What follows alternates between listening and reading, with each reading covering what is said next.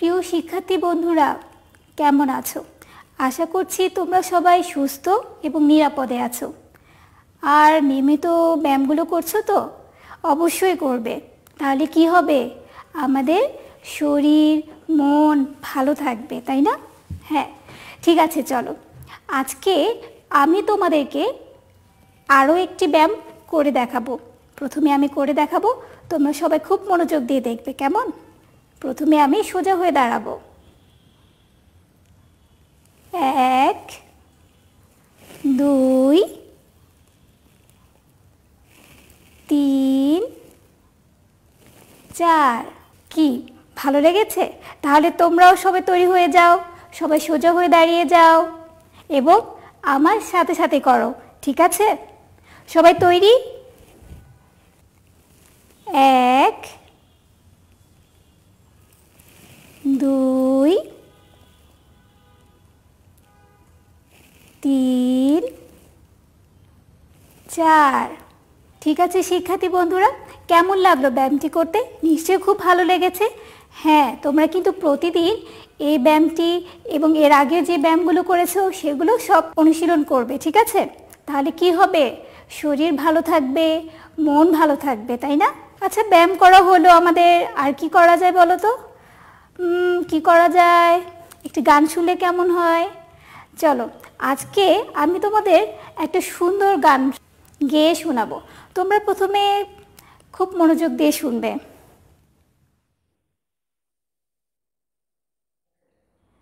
প্রিয় শিক্ষার্থী বন্ধুরা, বলো তো আমি মাথায় এটা কি পরেছি?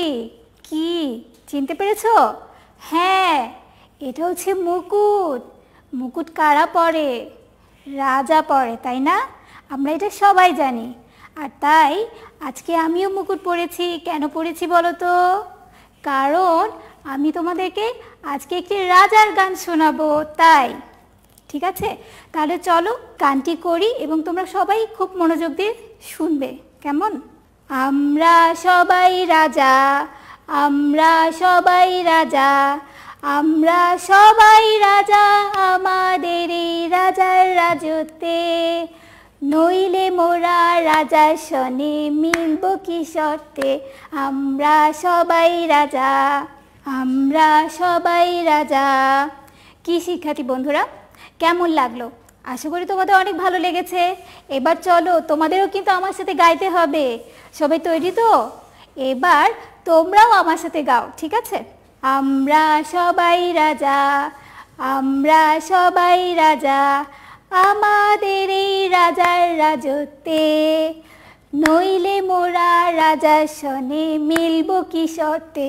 আমরা সবাই রাজা। চলো শিক্ষার্থী বন্ধুরা, আমরা আরেকবার গাই। আমরা সবাই রাজা, আমরা সবাই রাজা, আমরা সবাই রাজা আমাদের এই রাজার রাজত্বে, নইলে মোরা রাজার সনে মিলব কি শর্তে। আমরা সবাই রাজা। শিক্ষার্থী বন্ধুরা, কেমন লাগলো গানটি? নিশ্চয়ই খুব ভালো লেগেছে। তোমরা বাসায় গানটি করতে পারো, ঠিক আছে? তোমাদের ভাই বোনদের সাথে সবার সাথে খুব মজা করে গানটি গাইবে, ঠিক আছে? আচ্ছা, আমাদের ব্যায়াম করা হলো, গান গাইলাম, আর কি করা যায়? কি করা যায়? চলো আমি তোমাদেরকে একটা জিনিস দেখাবো, তোমরা আগে সবাই দেখবে, ঠিক আছে? প্রিয় শিক্ষার্থী বন্ধুরা, এতক্ষণ আমরা ব্যায়াম করলাম, গান গাইলাম, তাই না? এবার তোমরা সবাই বোর্ডের দিকে তাকাও তো, কি দেখতে পাচ্ছ? মনে পড়েছে? তোমরা কিন্তু এর আগে এগুলো করেছো। শব্দ গঠন, ছবি দেখে বলো তো এটা কিসের ছবি? বল। আমরা সবাই চিনি, তোমরা এর মধ্যে এটা করেছো। তারপরও আমি তোমাদেরকে আজকে আরেকবার একটু মনে করিয়ে দিই। এটা হচ্ছে বল, ল, বল। এটা কি? বই, ব রস্বই, বই। এটা কি বলো তো? মই, ম রস্বই, মই। ঘর, ঘ র, ঘর। বক, ব ক, বক। ফল, ফ ল ফল। মনে পড়েছে? শিক্ষার্থী বন্ধুরা এবার কি দেখতে পাচ্ছ? এটা কি?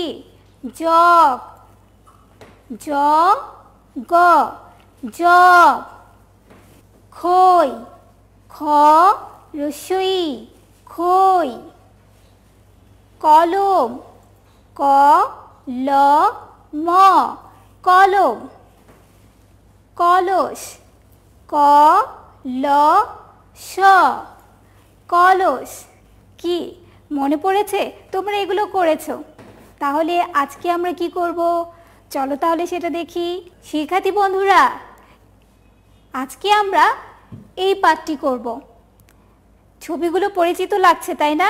আর শব্দগুলো তোমরা এর মধ্যেই করেছো এগুলো। তবুও আমি তোমাদেরকে আরেকবার বলে দেই, এখানে কি কি ছবি আছে বলো তো? তোমরা বলো আমার সাথে সাথে। মই, ঘর, বল, বই, কলম, কলস। তাই না? আমরা ছবিগুলো সবাই চিনি। আর এবার বলো তো এখানে কি লেখা আছে? চলো আমরা বলি, আমার সাথে সাথে তোমরাও বলো। বল, বই, ঘর, মই, কলস, কলম।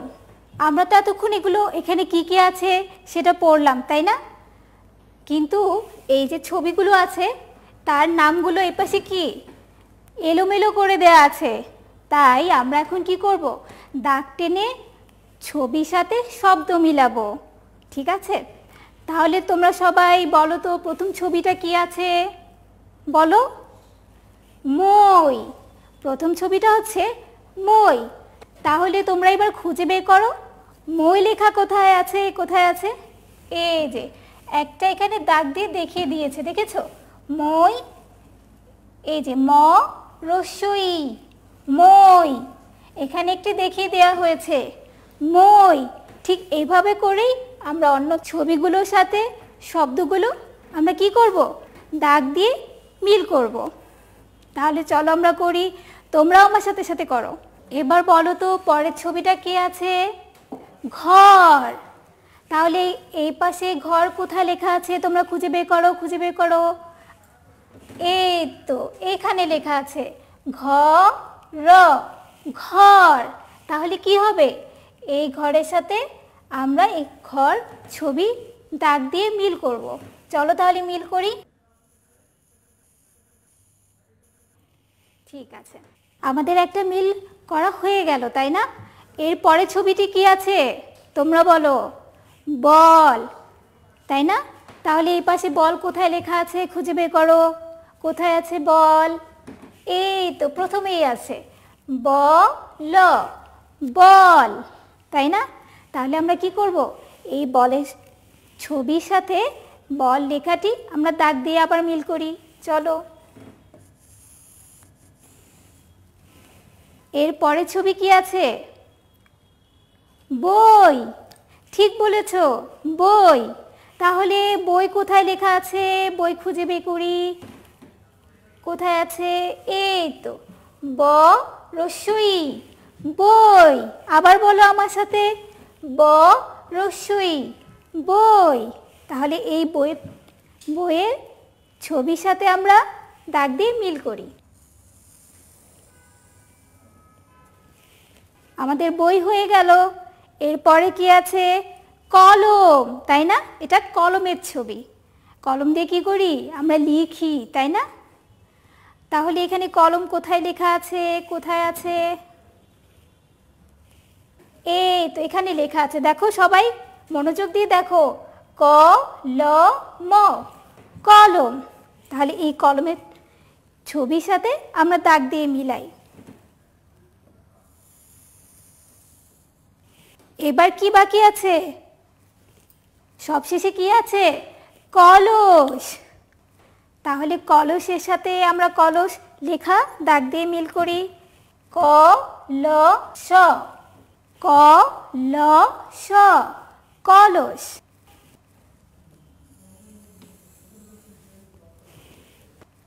কেমন লাগলো তোমাদের? নিশ্চয়ই খুব ভালো লেগেছে। এই পাঠটি তোমরা বাসায় অনুশীলন করতে পারো তোমাদের বাসায় যারা অভিভাবক আছে তাদের সাহায্য নিয়ে।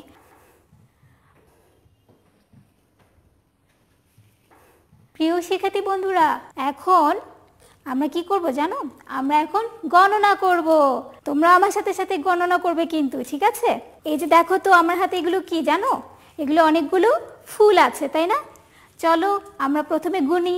প্রথমে আমি গুনবো, তোমরা সবাই মনোযোগ দিয়ে দেখবে। এখানে গুনি দেখি তো আমার এই হাতে কয়টি ফুল আছে। 1 2 3 4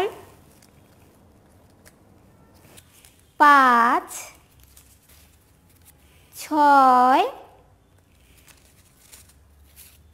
7 8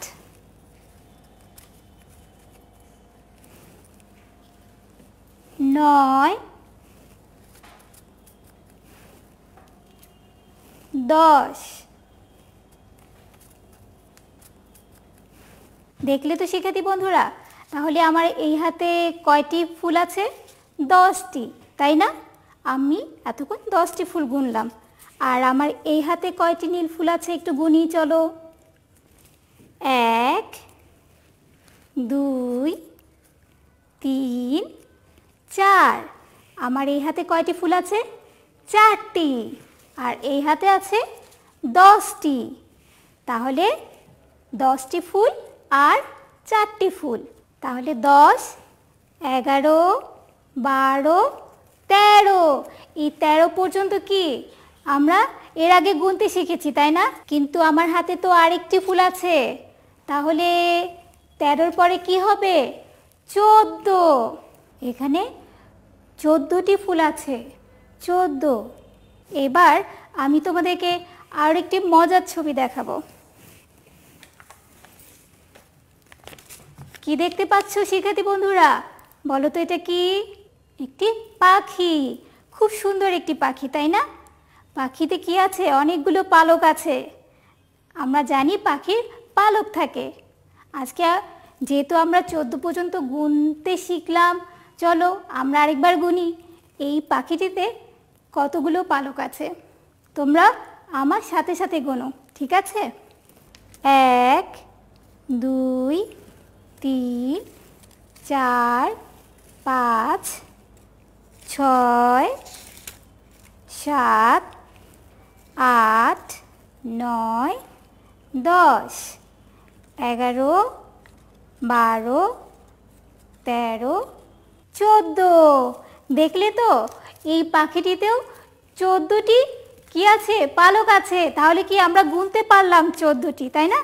14। চলো আমরা আবার গুনি। আরও একটি ছবি দেখাই তোমাদেরকে। কি দেখতে পাচ্ছ? অনেকগুলো ফুল, তাই না? চলো আমরা এই ফুলগুলো গুনে ফেলি।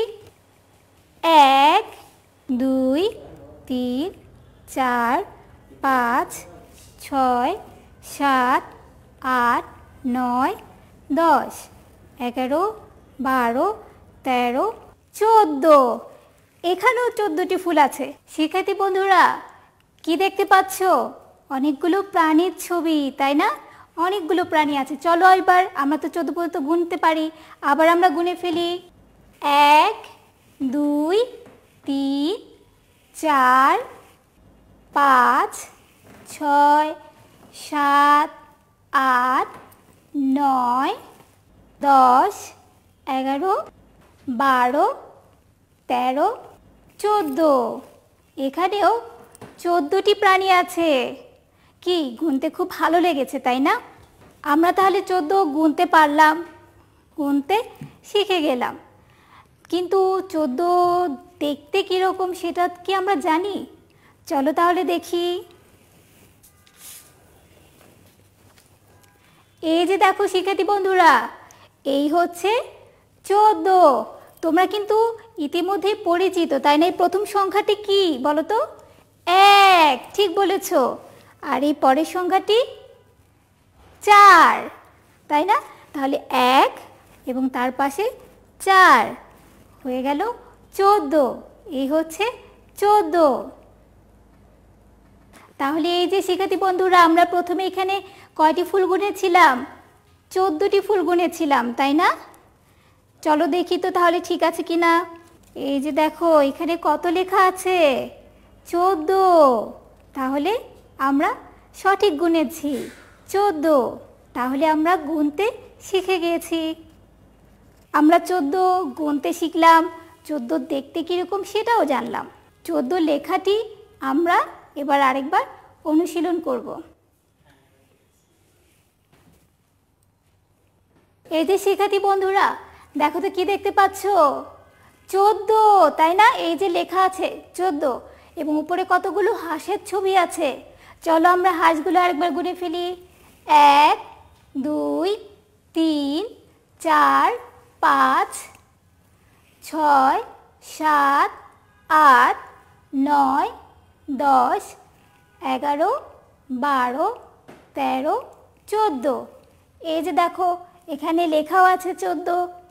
এখন আমরা 14 লেখাটি অনুশীলন করব। কিভাবে লিখতে হবে তোমরা সবাই খুব মনোযোগ দিয়ে দেখবে, কেমন? এই যে দেখো এখানে 14 সংখ্যাটি ডট ডট দিয়ে লেখা আছে। আমরা কি করব? প্রথমে আমরা এর উপর দিয়ে হাত ঘোরাবো। আমরা প্রথমে হাত ঘুরিয়ে 1 লিখব, তারপরে হাত ঘুরিয়ে 4 লিখব। 14 হয়ে গেল 14। আমরা আবার লিখি।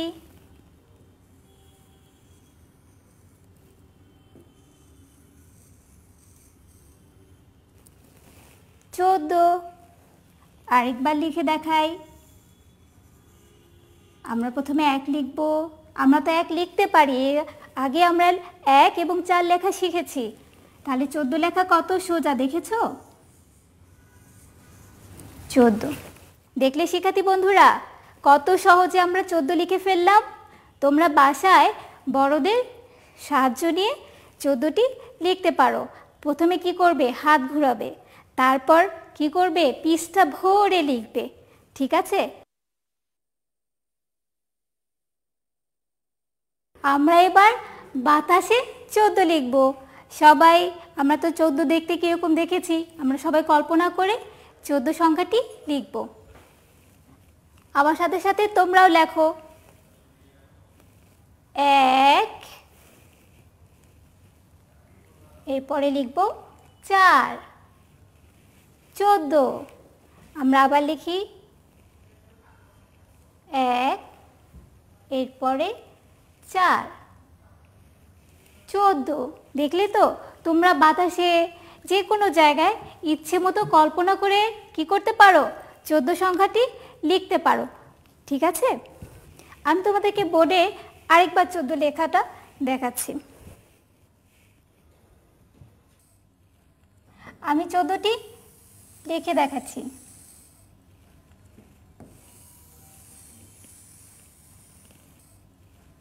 14। আরেকবার লিখি।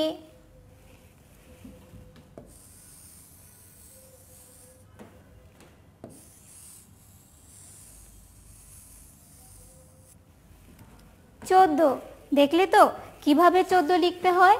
তোমরা বাসায় বেশি বেশি করে গণনা করবে এবং বেশি বেশি করে অনুশীলন করবে। খাতায় 14 সংখ্যাটি লিখবে এবং এটাই তোমাদের বাড়ি কাজ থাকবে। যখন স্কুল খুলবে তোমরা তোমাদের শিক্ষকদেরকে এই বাড়ি কাজটি দেখাবে।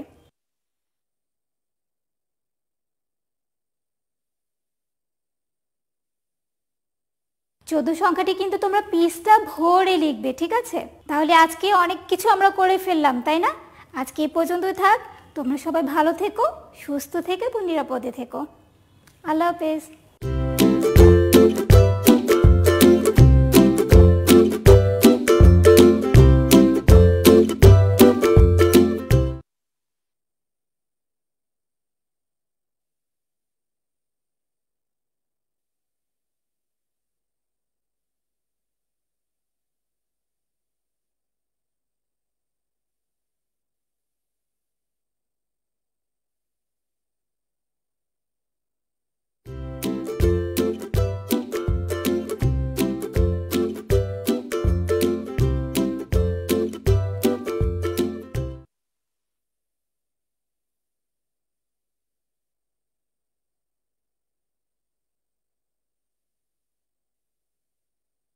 প্রিয় শিক্ষার্থী বন্ধুরা, শুভেচ্ছা তোমাদের। তোমরা সবাই কেমন আছো? নিশ্চয়ই ভালো আছো। আজকে আমরা প্রথম শ্রেণীর বাংলা বিষয়ে পাঠ 18 ট থেকে 9 পর্যন্ত অনুশীলন করব। আমরা এর আগের ক্লাসগুলোতে এই বর্ণগুলো সম্পর্কে পড়েছি, লিখেছি, বিভিন্ন শব্দ শিখেছি। তাহলে চলো আজকে আমরা সেগুলো আবার অনুশীলন করি। এখানে দেখো কি দেয়া আছে, শুনি ও বলি। এখানে আমি তোমাদের একটি গল্প শোনাবো।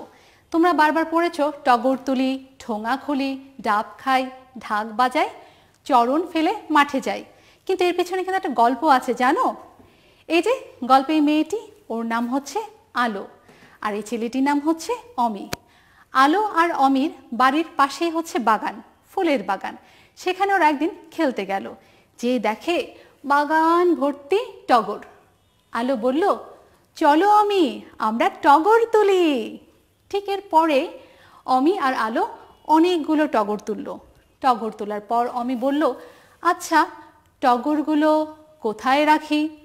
আলো বলল, আমার কাছে ঠোঙা আছে, চলো ঠোঙা খুলি। এরপর ঠোঙায় করে অমি টগরগুলো রাখলো। বাগানের কোণাতেই ডাব বিক্রি হচ্ছিল। আলো বলল অমিকে, চলো না অমি, ডাব খাই। অমি বলল, তুমি ডাব খাও, আমি বরং ঢাক বাজাই। তারপর ঢাক বাজাতে বাজাতে অমি চলল পথ ধরে এবং আলো টগরগুলো ঠোঙায় করে নিয়ে গেল। তারা দুজনে মিলে চরণ ফেলে মাঠ দিয়ে ঘুরে বেড়াচ্ছে। কি বুঝতে পেরেছে গল্পটা? তার মানে টগর তুলি, ঠোঙা খুলি, ডাব খাই, ঢাক বাজাই, চরণ ফেলে মাঠে যাই, এর মধ্যে রয়েছে খুব সুন্দর একটা মিষ্টি গল্প। তাহলে চরণ ফেলে মাঠে যাই, এরপর আমরা দেখব যে ট, ঠ, ড, ঢ মূর্ধন্য ন বর্ণ দিয়ে কি কি শব্দ হয়েছে। দেখো এখানে এখানে কি আছে? টগর, ঠোঙা, ডাব, ঢাক এবং চরণ। টগরে দেখো ট বর্ণটি কি রং দিয়ে দেয়া আছে? লাল রং দিয়ে। তার মানে ট দিয়ে হচ্ছে টগর। ঠিক সেভাবে এখানে দেখো ঠ দিয়ে কি হচ্ছে? ঠোঙা, এবং ঠ বর্ণটি লাল রং দিয়ে আলাদা করে দেয়া আছে। আবার দেখো ডাব, এখানে ড বর্ণটি কি দিয়ে? লাল রং দিয়ে আছে। তাহলে ড বর্ণ দিয়ে আমরা কি শিখেছি? ডতে ডাব। এবার দেখো ঢ বর্ণ, ঢ বর্ণ দিয়ে আমরা কি শিখলাম? ঢ বর্ণ দিয়ে শিখেছি ঢাক, এবং দেখো ঢ বর্ণটিও লাল দিয়ে আলাদা করে দেওয়া আছে। এবং দেখো মূর্ধন্য ন দিয়ে কি আছে? চরণ, এবং এখানে মূর্ধন্য নটি লাল রং দিয়ে দেওয়া আছে।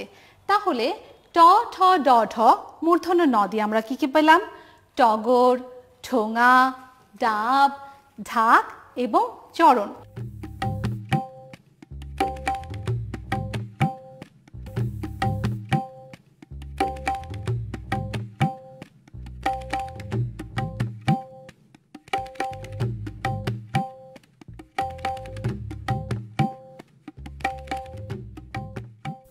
ড, ড, ড,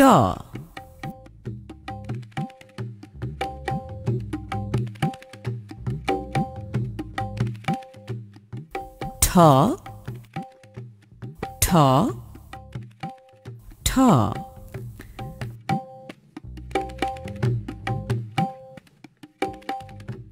ড,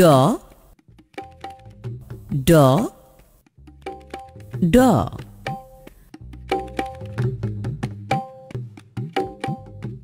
ঢ, ঢ, ঢ,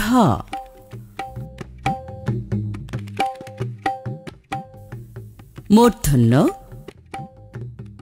মূর্ধন্য, মূর্ধন্য,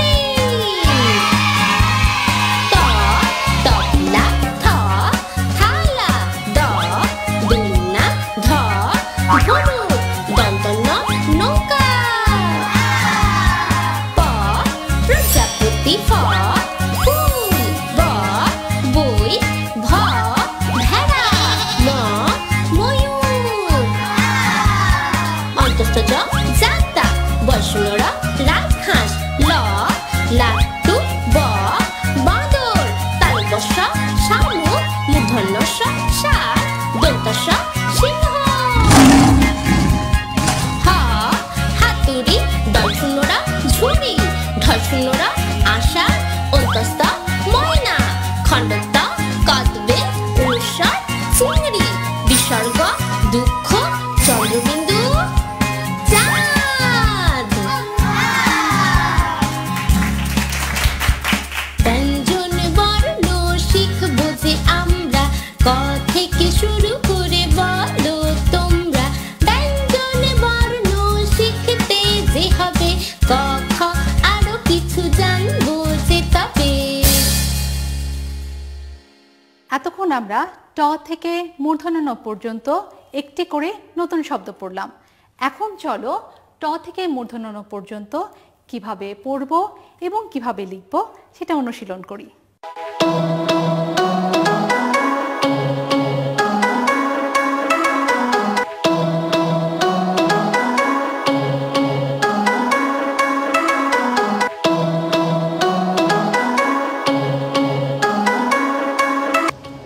টতে টিয়া, টিয়া পাখির ঠোঁটটি লাল। টতে টিয়া, টিয়া পাখির ঠোঁটটি লাল।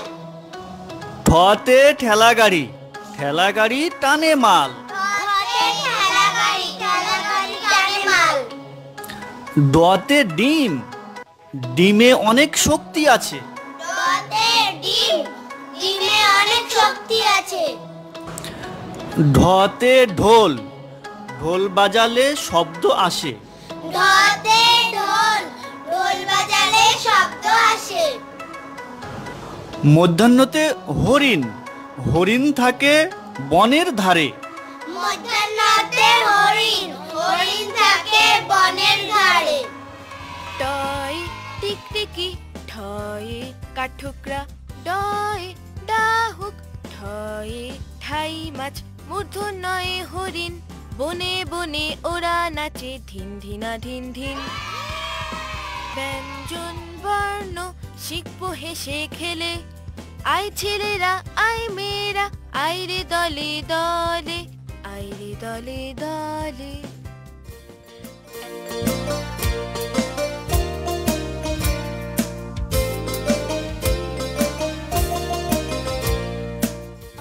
এখানে দেখো, আমার সাথে সাথে তোমরা বলবে ট, ঠ, ড, ঢ, মূর্ধন্য ন।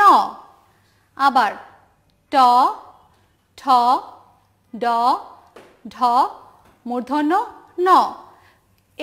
এই বর্ণটাকে তোমরা ধ্বনি যখন উচ্চারণ করবে ন বলবে, ঠিক আছে? ট, ঠ, ড, ঢ, ন। ট, ঠ, ড, ঢ, ন। এই ন বর্ণটিকে আমরা বলি মূর্ধন্য ন, যেটা তালু আর জিভে মিলে হবে। এখন তোমরা আমার সাথে সাথে আরো কয়েকবার অনুশীলন করবে। তাহলে বলো আমার সাথে, ট, সবাই বলো, ট, ঠ, ড, এটা কি হবে? ঢ, মূর্ধন্য ন। খুব ভালো। এবার আমরা দেখব কিভাবে ট থেকে মূর্ধন্য ণ পর্যন্ত লিখতে হয়। তোমরা এগুলোকে এর আগেও বাড়ির কাজ হিসেবে লিখেছো, আজকে আমরা আবার লিখব এবং বারবার অনুশীলন করব। এখানে দেখো, ট, ট গোল করে দিবে, এখান থেকে একটি মাথা উঠিয়ে দিবে। এটা কি লিখলাম বলো? ট। এবার দেখো ঠ, এখান থেকে মাত্রা দেবে, তারপর এখান থেকে গোল করে হালকা অল্প একটু গোল করে দিবে, তারপর নিচের দিকে এভাবে উপরে একবারে উঠিয়ে দিবে। তাহলে এটা কি লিখলাম? ঠ। এবার দেখো লিখছি ড। এই দেখো মাত্রা দিচ্ছি, এরপর লম্বা করে নিচের দিকে নামিয়ে একটু গোল করে উপরে উঠাবে, এরপর এভাবে নিচের দিকে গোল করে লম্বা করে উপরে উঠাবে। কি হলো? ড। তাহলে বলো কি কি লিখলাম? ট, ঠ, ড। এবার দেখো লিখছি ঢ। প্রথমে পূর্ণ মাত্রা দিলাম, এরপর ঠিক এখান থেকে এটা কিন্তু কিছুটা ট এর মতন গোল করে উপরে উঠাবো, তবে শুধু এখানে যেমন মাথা আছে এটা সেখানে নেই। তাহলে এটা কি হলো? ঢ। ঢতে কি হয়? ঢাক পড়েছি, ঢোল পড়েছি, তাই না? এবার দেখো লিখছি মূর্ধন্য ন, গোল করে আনবে, উপর থেকে সোজা নিচের দিকে নিয়ে আসবে, তারপর এটাকে অর্ধমাত্রা দিবে। দেখো ট ঠ ড ঢ মূর্ধন্য নতে শুধু মূর্ধন্য নয়ের বেলায় অর্ধমাত্রা আছে, আর বাকি সবগুলোতে কি অর্ধমাত্রা না পূর্ণমাত্রা? হ্যাঁ, পূর্ণমাত্রা। তোমরা আবারও খেয়াল করবে, আমি এখানে আবারও লিখছি। দেখো এটা কি ট, তোমরা আমার সাথে সাথে বলো ট।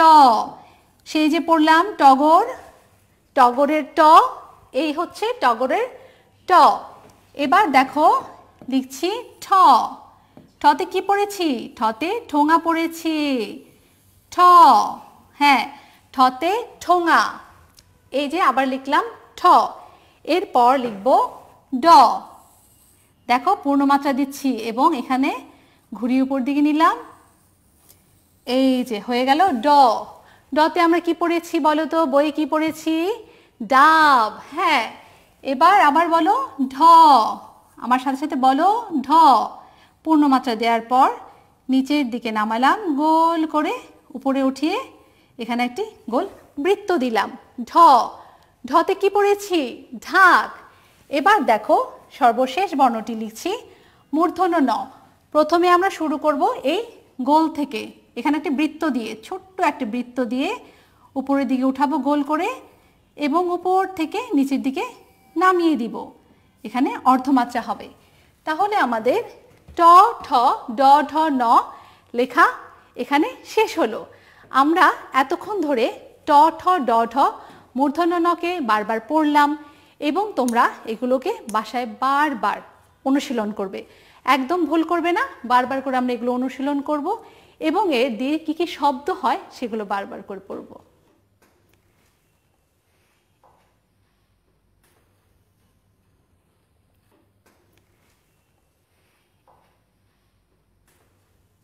ট থেকে মূর্ধন্য ন পর্যন্ত আমরা যে শব্দগুলো বই থেকে পড়লাম, এটা ছাড়াও এখন আমরা কিছু শব্দ পড়ব। দেখো এখানে টতে কি আছে? টতে টাকা। এরপর ঠতে কি আছে? ঠতে ঠোঁট। এরপর ডতে কি আছে? ডতে ডালিম। এবার দেখো ঢতে কি আছে? ঢতে ঢোল। এবং মূর্ধন্য নতে কি আছে? মূর্ধন্য নতে আছে হরিণ। শিক্ষার্থী বন্ধুরা, তাহলে এতক্ষণ আমরা ট থেকে মূর্ধন্য ন পর্যন্ত বর্ণ দিয়ে বিভিন্ন শব্দ শিখলাম এবং ট থেকে মূর্ধন্য ন পর্যন্ত কিভাবে লিখতে হয় সেটাও শিখলাম।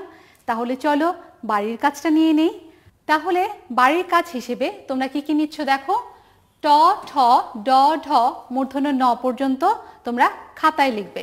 এরপর এর নিচে খাতায় যতটুকুন জায়গা থাকবে তোমরা ঠিক লাইন বরাবর এটি লিখে যাবে, ট ঠ ড ঢ ন, যতক্ষণ পর্যন্ত পৃষ্ঠাটি না ভরে।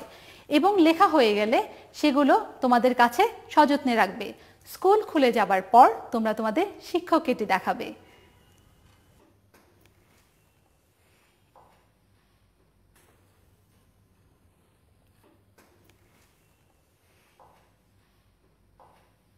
শিক্ষার্থী বন্ধুরা, তোমরা সবাই ঘরে থাকবে, সতর্ক থাকবে, স্বাস্থ্যবিধি মেনে চলবে, সুন্দর থাকবে এবং ভালো থাকবে। সবাই সুস্থ থাকুন। ধন্যবাদ সবাইকে।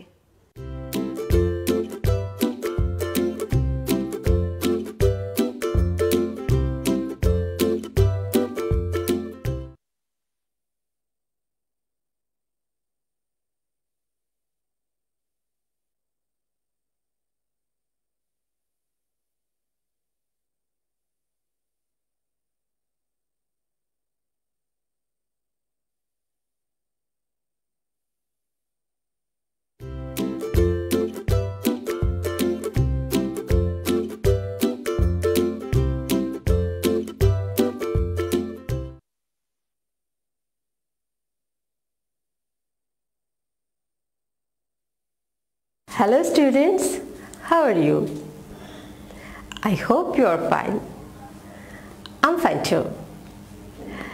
Okay, at first please revise our previous class, that is rhymes, head and shoulders. Okay, at first you please look at me and then join with me. Ready? Okay. Head and shoulders, knees and toes, knees and toes. Head and shoulders, knees and toes, knees and toes. Eyes and ears, mouth and nose, mouth and nose. Eyes and ears, mouth and nose, mouth and nose. Head and shoulders, knees and toes. Eyes and ears, mouth and nose. Very good. খুবই ভালো হয়েছে. Now, please look at the picture. What is it? Yes, it's head. And this? Nose. This? Yeah, very good. Now, please look at this thing. What is it? Do you know? What is it? Yes, it's hair. Again, hair. Again, hair. Very good. Now, please show me on your body. Like this. I'm doing it. Hair. Again, hair. Very good. Now, please look at this thing. What is it? What is it? Yes, it's finger. Very good. Now, show it on your body like this. Finger. Do it with me. Finger. Please, এভাবে করো. Finger. Good. Please smile. Good. That is teeth. Do teeth. Again, teeth. Now, please look at this. What is it? What is it? Hand. Now, show it in your body. Like this. Hand. Again, hand. Good. Now, what is it? What is it? Leg. Good. What is it? Leg. Again, what is it? Leg. Good. Now, touch your leg. Okay, good. Now, everyone, please look at the board.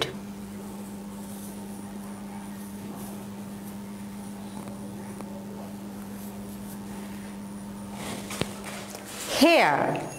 Repeat after me. Hair. H-A-I-R. Hair. Again. H-A-I-R. Hair. Very good.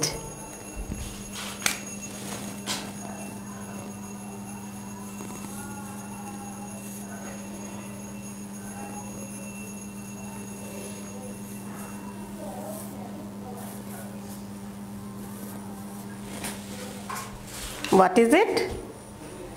Yes, finger. Good. Now repeat after me. F-I-N-G-E-R. Finger. Again. F-I-N-G-E-R. Finger. Very good. Okay, now look at this.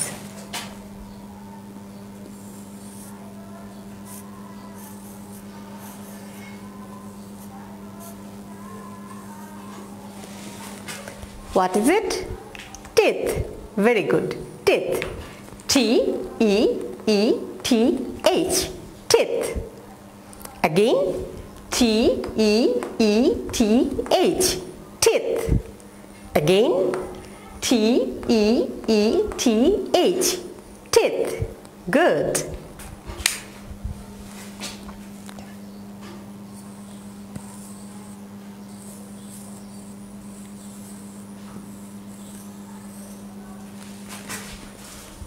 What is it? Yes, hand. Repeat after me. H-A-N-D. Hand. Again. H-A-N-D. Hand. Again.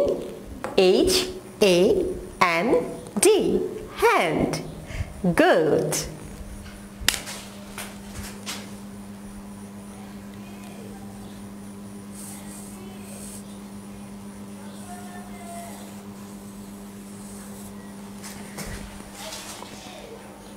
What is it? Leg. Leg. L-E-G. Again. L-E-G. Again. L-E-G. Leg. Very good. Now students, please look at me.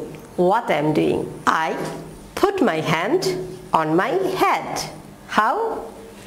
Like this. I put my hand on my head. Now you have to do it. Put your hand on your head. I put my hand on my head. Now you put your hand on your head. Good. I touch my mouth. Look at me. I touch my mouth. Mouth. Okay, now touch your mouth. Good. Now I touch my nose. You touch your nose. Touch your nose. Good. I put my hand on my knee. Knee. You know knee? Yes, knee. I put my hand on my knee. Put your hand on your knee. Put your hand on your knee. Good. Now, touch your ear. Touch your ear. I touch my ear. I touch my ear. Again, I touch my ear. Touch your ear. Good. Touch your ear. Very good. Now, touch your toes. মনে আছে তো? Toes কোনগুলো? Yes, toes.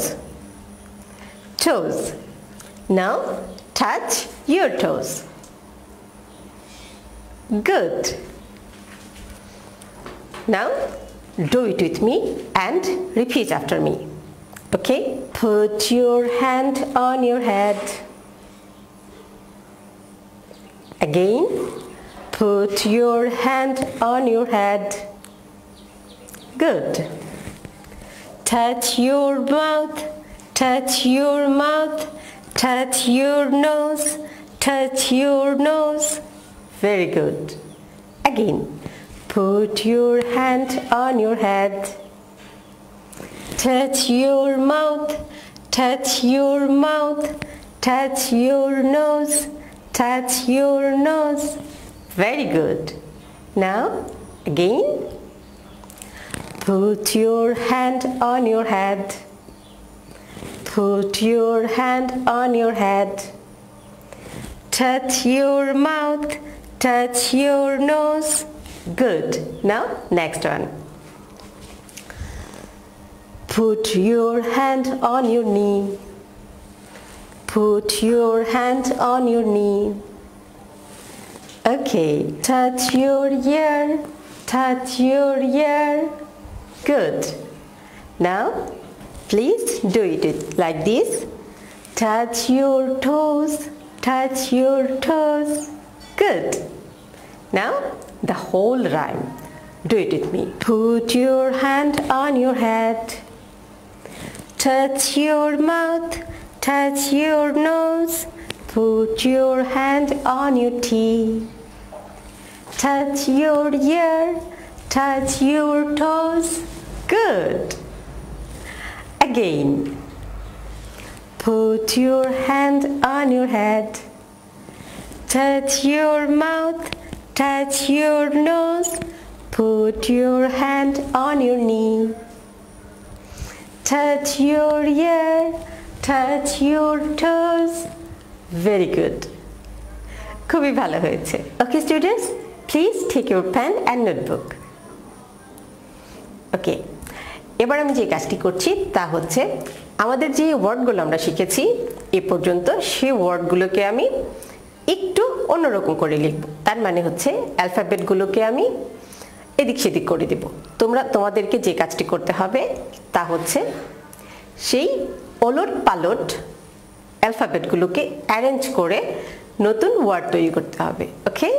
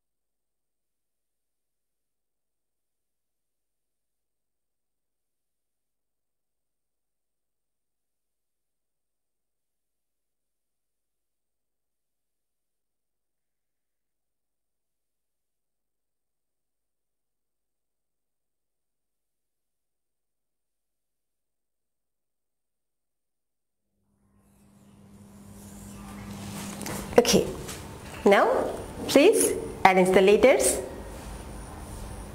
and form the new word.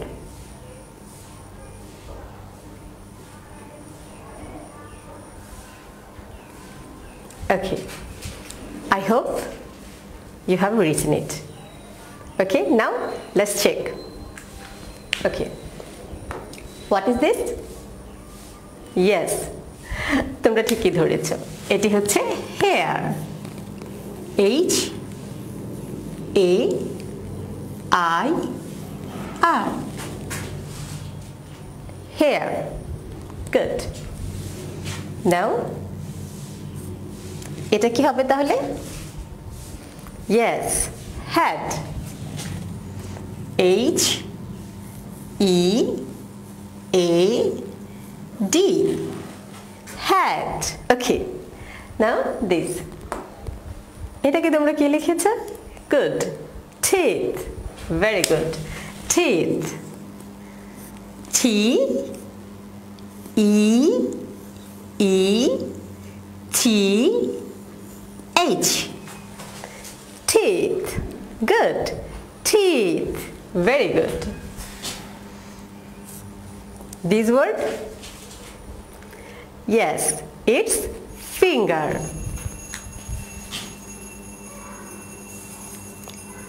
F I N G E R, finger. Good. Finger. And now that is, yes, it's mouth. M O U T H, mouth. Good. তোমাদের অন্য ওয়ার্ডগুলো নিশ্চয়ই মনে আছে? তোমরা কিন্তু চাইলে এইভাবে বাসায় খেলাটি খেলতে পারো।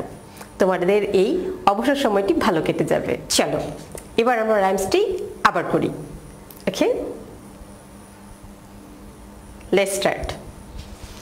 Put your hand on your head, touch your mouth, touch your nose, put your hand on your knee, touch your ear, touch your toes. Very good. এবার যে কাজটি করতে হবে, এবার হচ্ছে তোমাদের হোমওয়ার্কের পালা। তো হোমওয়ার্কের ক্ষেত্রে তোমরা যে কাজটি করবে, প্রথমে আমরা রাইমসটি ভালো করে প্র্যাকটিস করব বাসায়, এবং তারপর এই রাইমসে আমরা যেই বডি পার্টসগুলো জানলাম সেই বডি পার্টসের নামগুলো আমরা খাতায় লিখব পুরো পৃষ্ঠা ভরে। ওকে, তো আমাদের এই রাইমসে বডি পার্টস কি কি ছিল? ওকে, লেটস চেক। প্রথমে ছিল put your hand, that means hand, on your head। তাহলে তোমাকে লিখতে হবে hand, head।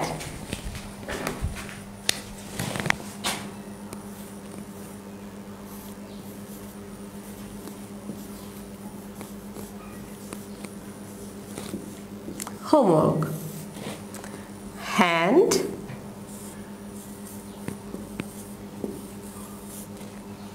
head,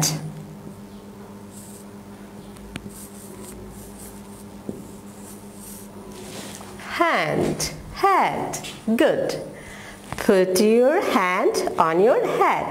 তারপর বলেছিলাম touch your mouth, তার মানে এরপরে বডি পার্টসটি হচ্ছে mouth.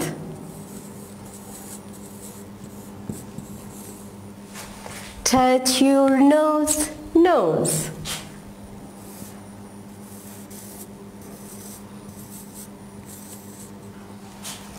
Put your hand on your knee.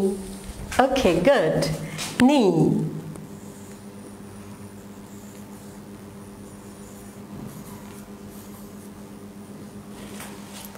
তারপর বলেছিলাম touch your ear. Good. Ear.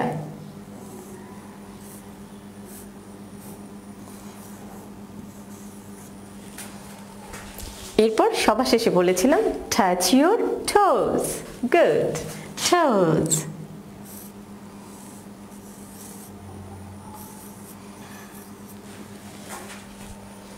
Okay, let's check and repeat after me, please. First, hand, hand, head, head, mouth, mouth, nose, nose, knee, knee, ear, ear, toes, toes. Very good. Now it's your homework. You have to write on your notebook, okay? Please stay at home, stay safe. Goodbye.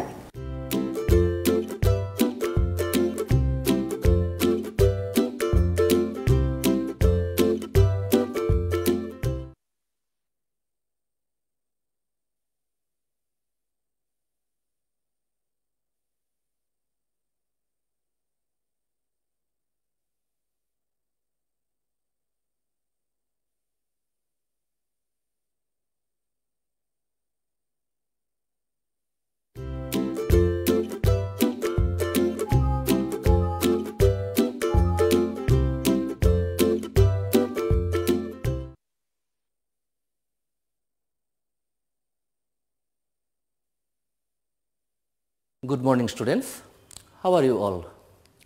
I hope you all are very fine, and I am also very fine, thank you. Students, please open your book at page number 27. I think you have got the right page. Our today's topic is letters and sounds. Okay, at first we will have a look at those pictures in activity A. Can you see them? Fine. They are very beautiful pictures, aren't they? Okay. What's this? Can you say? Yes, it's a tiger. Tiger. What are these? Well, these are tigers. Tigers. So, say with me, tiger, tiger, tigers. Tigers. Okay, well done. You've done well. Okay, students, we will go to the next picture. Can you see them? Very good. What is this?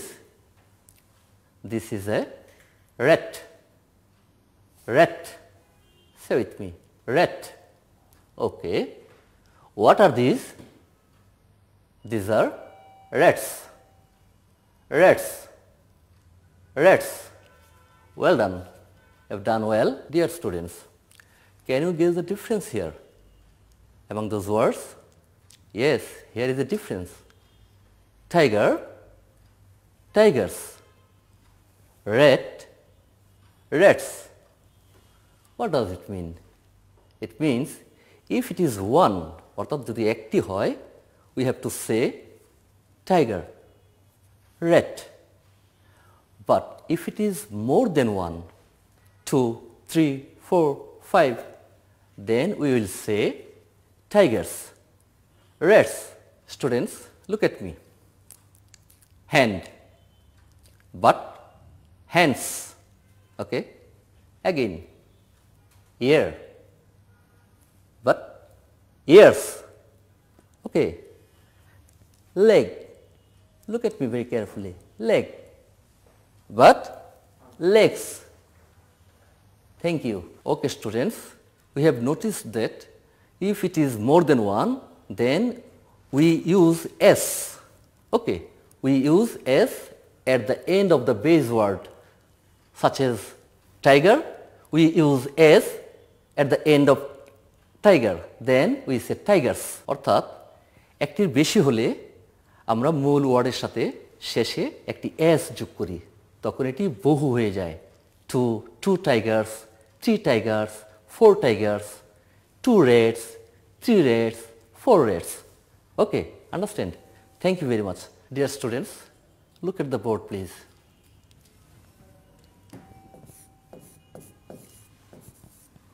How many have we got? This is the question I will ask you.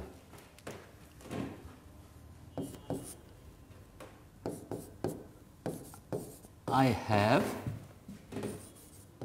got 2 dash.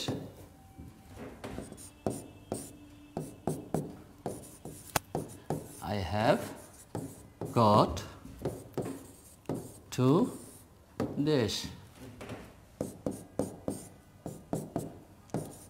I have got 2 dash. Have you written it in your exercise paper? Okay, fine.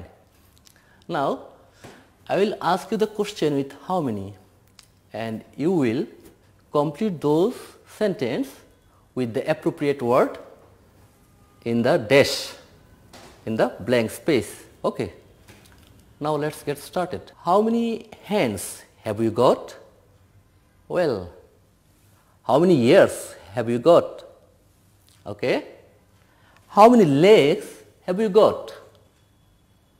Thank you. I think you already have written these words. Okay, students, let's check the answers. Number 1, I have got 2 hands. We have used S with hand because it is more than 1.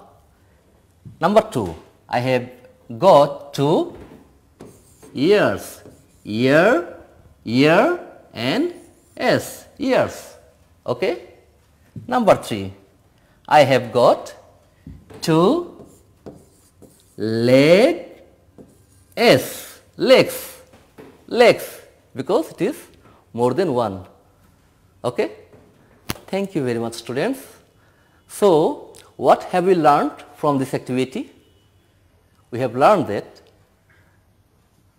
S will be added at the end of the base word if it is more than 1. অর্থাৎ একটির বেশি হলে আমরা base word বা মূল শব্দের শেষে আমাদেরকে s যোগ করে এটাকে বহু করতে হয়। 2 legs, 2 ears, 2 hands. Thank you very much, students. Now we will go to the next activity. Look at the board please. I am writing 2 words. Net, ant. Say with me. Net, ant. Again. Net, ant. Again repeat after me. Net, ant. Okay. Students, can you guess something interesting here? Yes, both these words have the same ending sound to. Cat, net, to. Ant, to, t. Net, net, to, t. Ant, ant, to, t. It means both these words have the same ending sound. Okay. Students, can you tell me some other words that is ended with t? T শেষে আছে এরকম কিছু word কি তুমি আমাকে বলতে পারবে?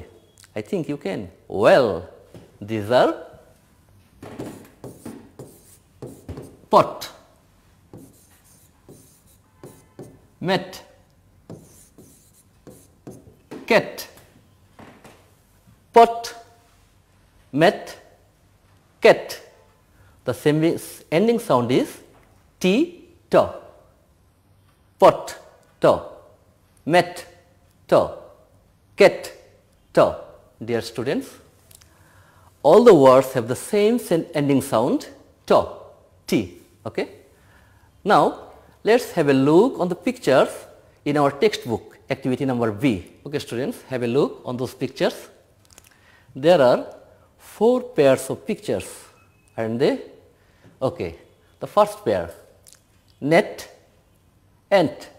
Already we have done. Are the ending sound the same? Yes or no? Yes. Well said. Yes. Next pair, lamp, tap. Lamp, tap. Are the ending sound the same? Oh yes. For. So yes. Now we will go to the third pair, book. Book, bag, bag, book, go, bag, go. তাই না? Okay. Are the ending sound the same here? No. Well done. Okay, we will go to the last pair, kettle, kettle, kite, kite. So, are the ending sound the same? Kettle, la, kite, to, l, t. Kettle, la, kite, to. So it's no. Okay dear students, what have we learned today? Yes, in activity A we use s with the base word when it is more than one, অর্থাৎ একটির বেশি হলে আমরা মূল শব্দের শেষে s যোগ করে ওয়ার্ড লিখি, তাই না? যেমন rats, cats, tigers, hands, legs, ears. Okay, and in activity V we have found out some words with the same ending sound and some with different ending sound, such as net, ant with the same ending sound, book, bag with the different ending sound. Thank you students. Now your homework is you have to put a circle on yes or no. If the pair has the same ending sound, you will circle on yes. If the pair has the different ending sound, then you will put a circle on no. Okay? And you have to do it in your book. Thank you very much students. That's all for today. I will take a leave. Stay home, stay safe. Goodbye.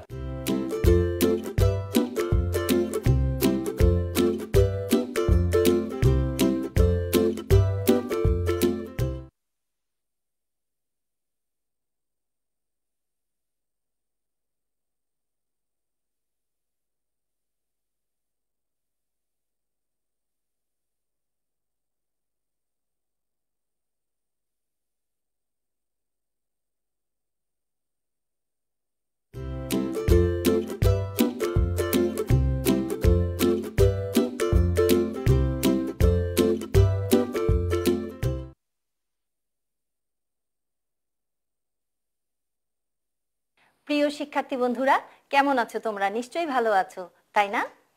আজকে আমরা চতুর্থ শ্রেণীর গণিত বিষয় পঞ্চম অধ্যায় থেকে বন্ধনী ব্যবহার করে কিভাবে গাণিতিক বাক্য লিখতে হয় এবং কিভাবে সেই গাণিতিক বাক্যগুলোর সমস্যা সমাধান করতে হয় সে বিষয়ে আজকে আমরা জানব। চলো তাহলে আমরা একটু বইটি খুলি। শিক্ষার্থী বন্ধুরা দেখো, আমরা গণিত বইয়ের 61 পৃষ্ঠাটি দেখতে পাচ্ছি। আমাদের এখানে কি আছে একটু লক্ষ্য করো। প্রতিটি সমস্যার ক্ষেত্রে বন্ধনী ব্যবহার করে গাণিতিক বাক্য তৈরি করো। একটা সাধারণ গাণিতিক বাক্য তৈরি করতে হবে। দেখো ক নাম্বারটা, প্রতিটি সিঙ্গারার দাম 6 টাকা এবং আমার কাছে 100 টাকার একটি নোট রয়েছে। আমি 10টি সিঙ্গারা কিনে কত টাকা ফেরত পাবো? বন্ধুরা, এই গাণিতিক বাক্যটা ভালো করে পড়ো এবং একটু চিন্তা করো কি বলেছে। বলেছে প্রতিটি সিঙ্গারার দাম 6 টাকা। প্রতিটি মানে কি? একটি সিঙ্গারার দাম কত? 6 টাকা। এবং সেই সিঙ্গারার দাম কিন্তু আমার দিতে হবে আমার কাছে যে 100 টাকা আছে সেখান থেকে। তাহলে দেখো এখানে বিয়োগ চিহ্ন আছে এবং এখানে গুণ চিহ্ন আছে। আর এই যে দুই পাশে এটা দেখতে পাচ্ছ, এটাই তো বন্ধনী, তোমরা এর আগেও জেনেছো এটা। তাহলে আমার কাছে যে 100 টাকা আছে, তাহলে এটা কোন ঘরে বসবে একটু চিন্তা করো তো। হ্যাঁ, এই প্রথম ঘরে বসবে, কারণ সেখান থেকেই আমার কিন্তু সিঙ্গারার দামটা দিতে হবে। তাহলে চলো আমরা দেখি কোথায় এটা লিখতে হবে। আমার কাছে আছে কত? 100 টাকা। তাহলে আমাদের 100 হবে কোথায়? এই ঘরে 100 সংখ্যাটি বসবে। এবার দেখো বলেছে প্রতিটি সিঙ্গারার দাম 6 টাকা। তাহলে একটি সিঙ্গারার দাম 6 টাকা। তাহলে আমরা প্রথম ঘরে একটি সিঙ্গারার দাম লিখছি এবং আমি সিঙ্গারা কিনবো কয়টি? 10টি। তাহলে 6 টাকা দামে সিঙ্গারা আমি কিনবো কয়টি? 10টি। তাহলে দেখো আমাদের এই বাক্যটি সাধারণ একটা গাণিতিক বাক্য হয়ে গেল। আমরা পরবর্তীতে গুণ এবং বিয়োগের কাজ করে এই গাণিতিক সমস্যাটির সমাধান কিন্তু করব। এবার চলো খ নম্বরের দিকে আমরা একটু লক্ষ্য করি। কি বলেছে দেখো, একটি ইলিশ মাছের দাম 300 টাকা। একটি ইলিশ মাছের দাম 300 টাকা এবং এক জোড়া কবুতরের দাম 200 টাকা। কি বলেছে? এক জোড়া কবুতর। জোড়া মানে কি বন্ধুরা? হ্যাঁ, ঠিক ধরেছো, দুটি মিলে হয় এক জোড়া। তাহলে এক জোড়া কবুতরের দাম 200 টাকা। একটি ইলিশ মাছ এবং একটি কবুতর কিনলে আমার মোট কত খরচ হবে? তাহলে আমার কি কিনতে হবে? কিনতে হবে একটি ইলিশ মাছ আর কিনতে হবে একটি কবুতর। কিন্তু এখানে আমাদের একটি ইলিশ মাছের দাম কিন্তু দেওয়া আছে, কিন্তু কবুতরের দাম কিন্তু দেওয়া আছে, দুটো কবুতরের দাম একসাথে দেওয়া আছে। তাহলে দেখো আমাদের একটি ইলিশ মাছের দাম কিন্তু 300 টাকা। তাহলে আমরা প্রথম ঘরে একটি ইলিশ মাছের দাম লিখছি। এরপরে দেখো বন্ধুরা, যোগ চিহ্ন দিয়ে বন্ধনীর মধ্যে এখানে কিন্তু কি চিহ্ন দেওয়া আছে? ভাগ চিহ্ন। কেন বলো তো? এই যে এক জোড়া কবুতরের দাম দেওয়া আছে, সেখান থেকে আমার বের করতে হবে একটি কবুতরের দাম। তাহলে এক জোড়া কবুতর বা দুইটি কবুতরের দাম আমি প্রথম ঘরে লিখব। তাকে যদি আমরা, যেহেতু এক জোড়া মানে 2, তাহলে 2 দিয়ে যদি ভাগ দেই তাহলে কিন্তু আমি একটি কবুতরের দাম পেয়ে যাব। তাহলে প্রথম ঘরে আমি এক জোড়া কবুতরের দাম লিখছি। দেখো এক জোড়ার দাম 200 টাকা। আর যেহেতু এক জোড়া আমি একটির দাম বের করব, তাহলে আমার কত দিয়ে ভাগ দিতে হবে? 2 দিয়ে। এই হয়ে গেল আমাদের গাণিতিক বাক্য তৈরি। পরবর্তীতে আমরা ভাগ এবং যোগের কাজ করে এটিও কিন্তু সমাধান করব। তাহলে শিক্ষার্থী বন্ধুরা, আমরা গ নম্বর অঙ্কটির দিকে একটু লক্ষ্য করি। কি বলেছে দেখো, একটি বাঁধাকপির দাম 25 টাকা এবং একটি কুমড়ার দাম 60 টাকা হলে 2টি বাঁধাকপি এবং 3টি কুমড়ার দাম কত হবে? এই গাণিতিক বাক্যটা একটু চিন্তা করো। কি বলেছে? একটি বাঁধাকপির দাম দিয়ে দিয়েছে। একটি বাঁধাকপির দাম কত? 25 টাকা। আর কি দিয়েছে? একটি কুমড়োর দাম কত দিয়েছে? 60 টাকা। কিন্তু আমি কি একটি করে কিনবো? না, আমি বাঁধাকপি কিনবো কিন্তু 2টি। তাহলে আমার বাঁধাকপির দাম 25 টাকার হবে না, বেশি হবে, তাই না? আবার কুমড়া কিনবো কয়টি? 3টি। তাহলে আমি প্রথমে বাঁধাকপির দাম লিখছি। দেখো প্রথম ঘরে আমি একটি বাঁধাকপির দাম লিখছি 25। আমি বাঁধাকপি কিনবো কয়টি? 2টি। তাহলে 25কে দিয়ে আমি 25 কে আমি যদি 2 দিয়ে গুণ করি তাহলে কিন্তু আমার 2টি বাঁধাকপির দাম পেয়ে যাব। তাহলে 25 গুণ 2। বুঝতে পেরেছো তো কেন আমি এখানে 2 লিখেছি? যেহেতু আমি 2টি বাঁধাকপি কিনবো। এবার এর সাথে কি যোগ করতে হবে? কুমড়ার দাম। তাহলে আমাদের একটি কুমড়ার দাম কত? 60 টাকা। তাহলে আমরা এখানে লিখে ফেলি একটি কুমড়ার দাম। কিন্তু আমি কুমড়া কিনবো কয়টি? 3টি। তাহলে গুণ হবে 3। দেখো এই গাণিতিক বাক্যটাও কিন্তু আমাদের তৈরি হয়ে গেল। আমরা পরবর্তীতে এই গুণ দুটি করে যোগ করে আমাদের দাম কত পড়বে আমরা কিন্তু এটা পরবর্তীতে বের করব। তাহলে এই কাজগুলো করতে গেলে আমাদের কতগুলো জিনিস কিন্তু অবশ্যই মনে রাখতে হবে। কি কি জিনিস মনে রাখতে হবে চলো আমরা একটু দেখে আসি। তোমরা চাইলে কিন্তু সেটা খাতাতেও লিখে নিতে পারো। গাণিতিক বাক্যের সমস্যা সমাধান করার সময় হিসাবের ক্রমটি মনে রাখতে হবে বা ধারাবাহিকতাগুলো আমাদের কি কি মনে রাখতে হবে আমরা সেটা একটু জেনে নিই বা দেখে নিই। এটা কিন্তু তোমাদের বইয়ের মধ্যেও লেখা আছে। দেখো সাধারণভাবে বাম থেকে ডান দিকে হিসাব করতে হয়। এটা কিন্তু তোমরা জানো, যখন আমরা করব তখন এই বাঁ দিক থেকে ডান দিকে আমরা হিসাবটা করে যাব। পরেরটা দেখো, যদি গাণিতিক বাক্যে যোগ বা বিয়োগ এবং গুণ বা ভাগ উভয়ই থাকে তবে প্রথমে গুণ বা ভাগের সমাধান করতে হবে। কি বলেছে? গাণিতিক বাক্যে যদি যোগ বিয়োগ গুণ ভাগ এগুলো থাকে তাহলে আমরা কোনটির কাজ আগে করব? গুণ এবং ভাগের কাজ কিন্তু আগে করতে হবে। এটা কিন্তু আমাদের মনে রাখতে হবে। এরপরে দেখো গুণ এবং ভাগের ক্ষেত্রে বাম থেকে ডানে হিসাব করতে হবে। এরপরে দেখো কি আছে, গাণিতিক বাক্যে বন্ধনী থাকলে আগে বন্ধনীর ভেতরের হিসাব করতে হয়।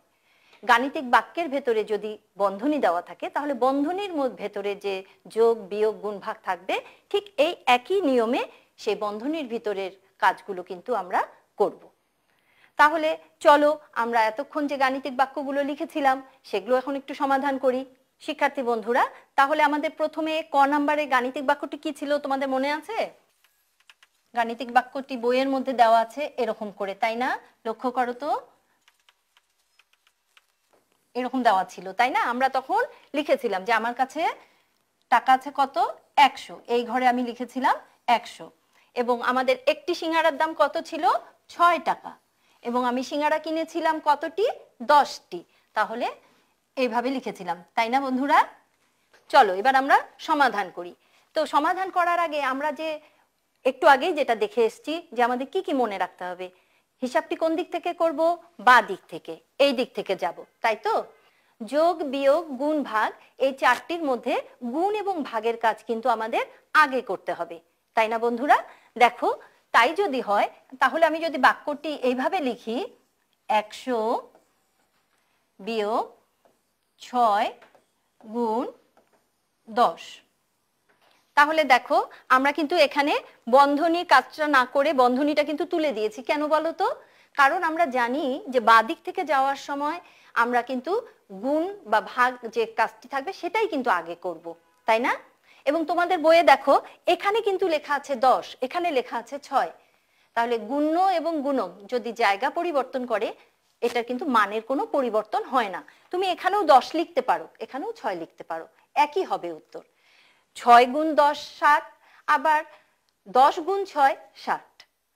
তাহলে এবার দেখো আমরা কি করছি, আমরা কিন্তু প্রথমে করব গুণের কাজ। এই কাজটা কিন্তু এখন আমরা আগে করব। তাহলে 100 বিয়োগ 6 গুণ 10 কত? 60। তাহলে 100 থেকে আমরা এবার 60 বাদ দেব। তাহলে তোমরা তো বুঝতেই পারছো কত হবে? 40। তাহলে আমরা যদি 10টি সিঙ্গারা কিনি 6 টাকা দামের, তাহলে দোকানদারকে যদি আমরা 100 টাকা দেই তাহলে আমরা কয় টাকা ফেরত পাবো? 40 টাকা ফেরত পাবো, তাই না বন্ধুরা? এবার চলো আমরা খ নাম্বারটি সমাধান করি। বইয়ে গাণিতিক বাক্যটি কেমন ছিল বন্ধুরা? এরকম একটি বক্স, তারপরে কি ছিল? যোগ বন্ধনী বন্ধনী এমন দেওয়া ছিল, তাই না বন্ধুরা?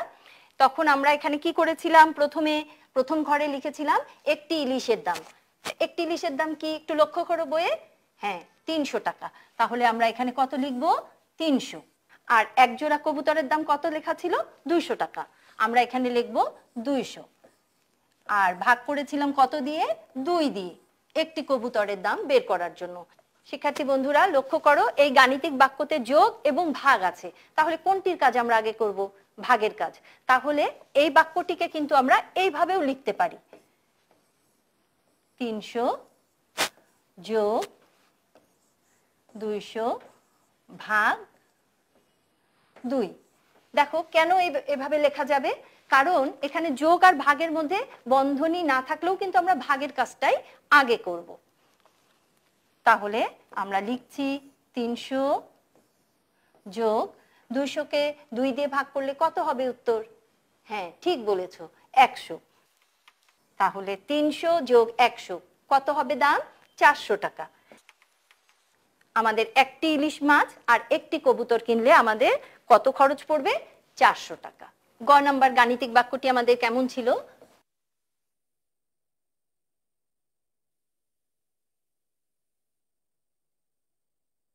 এমন ছিল, তাই না বন্ধুরা? তখন আমরা কি করেছিলাম? এখানে লিখেছিলাম একটি বাঁধাকপির দাম কত ছিল? 25 টাকা। আমরা বাঁধাকপি কিনেছিলাম কয়টি? 2টি। তাহলে 2 দিয়ে গুণ করেছিলাম, তাই না বন্ধুরা? এরপরে কি ছিল? কুমড়ো। একটি কুমড়োর দাম কত ছিল? 60 টাকা। আমরা কুমড়ো কিনেছিলাম কয়টি? 3টি। দেখো এখানে গুণ চিহ্ন আছে আর আছে কি? যোগ।